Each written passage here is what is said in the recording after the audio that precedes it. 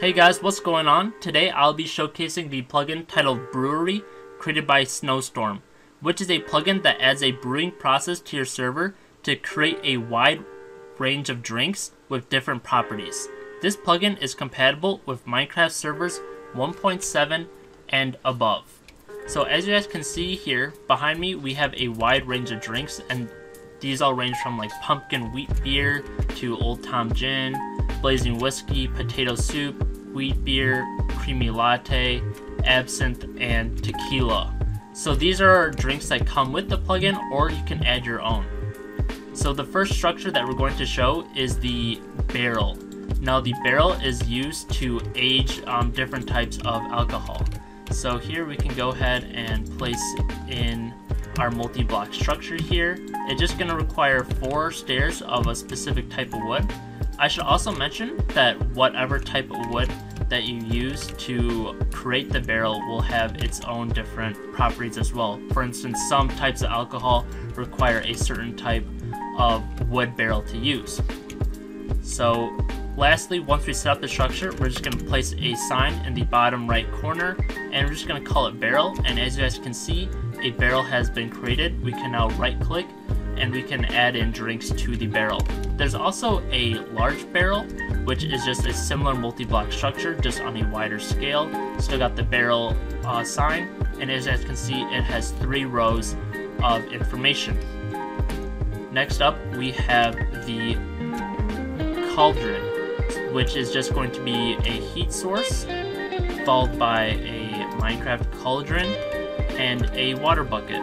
Now what a cauldron does is it actually ferments alcohol for you. Alright, now we can go ahead and get started with our first drink.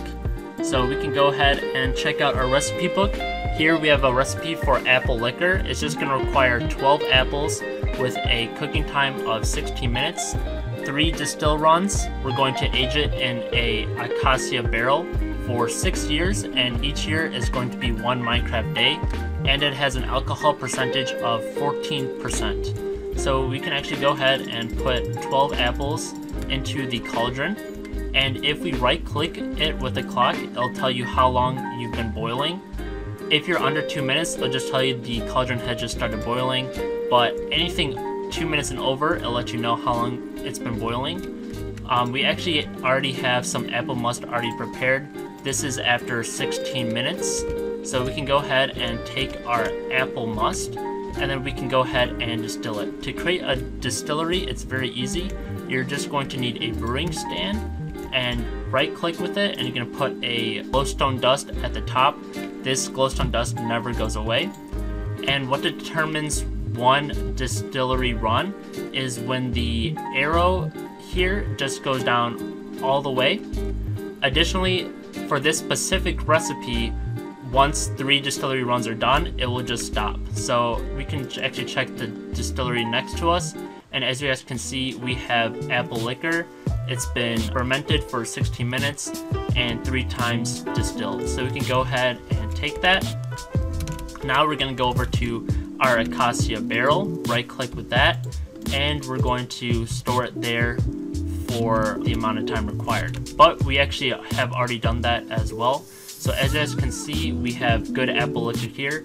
It has a 5-star rating, which means we didn't do anything wrong or mess it up. It's 3 times distilled and 6 years barrel aged. So we can go ahead and take out all of these ones.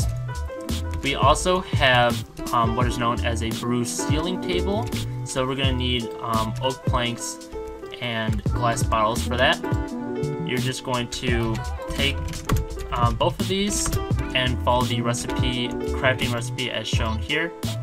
So just 4 planks, 2 glass bottles, and we have a brew sealing table. What this does is it pretty much just allows users on your server to sell their different types of alcoholic drinks. We can just throw in a drink and it immediately gets popped out. And as you guys can see, it's already been done. It's a very simple and easy process to use the brew sealing table. If you were to go ahead and drink one of these, we can just go ahead and drink it like we would for a normal drink. And as you guys can see, we got some effects very suddenly. If we do /brewery info, We are now 18% drunk because we drunk 14% alcohol twice with a quality of 10. If we were to say something in chat, as you guys can see, it added another exclamation mark. That's all configurable within the config. Additionally, when you are drunk, there are actually ways to sober up as well. So we can go ahead and set our own brewery level by doing /brewery Eric barbed wire. You can go set it to a pretty high number like 90%, and then you can indicate the quality of it. So we are now 90% drunk with a quality of 10. We're not even moving right now. That's actually our character moving on his own. We can do something like, hey everybody, I'm drunk, something like that. And as you guys can see, our entire chat message is just destroyed, you know, just entirely unusable. We can do /brewery info again. Just being online generally lowers it down a little bit.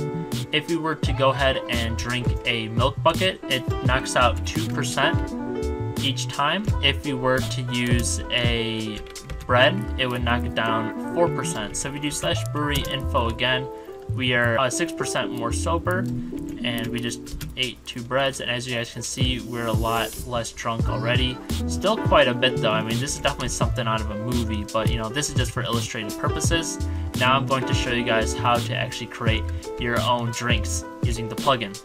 So in order to set up your own brewing recipes, you're going to click on the brewery folder. Next, you're going to edit your config.yml.